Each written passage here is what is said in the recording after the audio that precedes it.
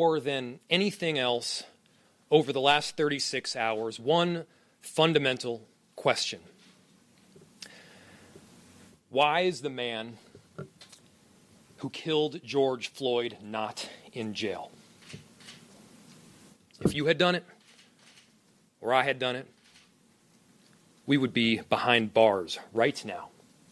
And I cannot come up with a good answer to that question. And so I'm calling on Hennepin County Attorney Mike Freeman to act on the evidence before him. I'm calling on him to charge the arresting officer in this case. We cannot turn a blind eye. It is on us as leaders to see this for what it is and call it what it is. George Floyd deserves justice. His family deserves justice. The black community deserves justice. And our city deserves justice.